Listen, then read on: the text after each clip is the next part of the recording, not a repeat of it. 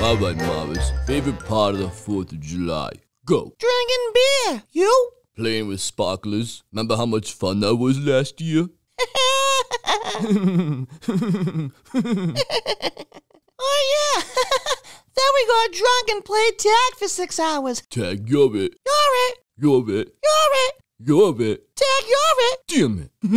That was fun. Come on, guys. There's a lot more to the 4th of July than just drinking and partying. Yippee-ki-yay, motherfuckers. Let's get shitty. Jesus. Don't you all realize what we're celebrating? Oh, I'm sorry, Mother. Why don't you enlighten us? All right, let's go back in time.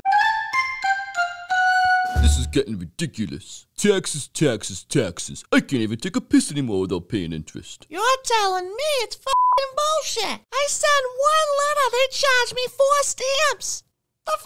Guys, our hands are tied. Parliament's trying to clear debt from the French and Indian War. You know this. Yeah, well, taxation without representation is unfair, and it better stop soon or else. Or else what, tough guy?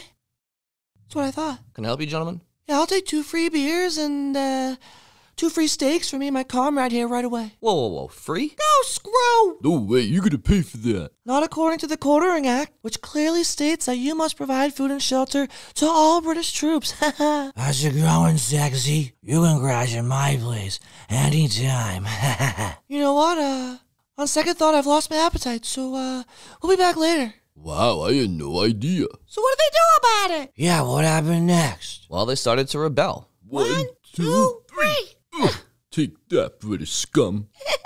And then eventually the war kicked off when Paul Revere warned everybody that... The British are coming. The British are coming. Huh? And then finally, on July 4th, 1776, the Declaration of Independence was written and the U.S. was a free and sovereign nation. Wow. Unbelievable. Great story, Butchie. See you guys later. Where you going? The liquor store closes in 20 minutes, and I plan on blacking out until August.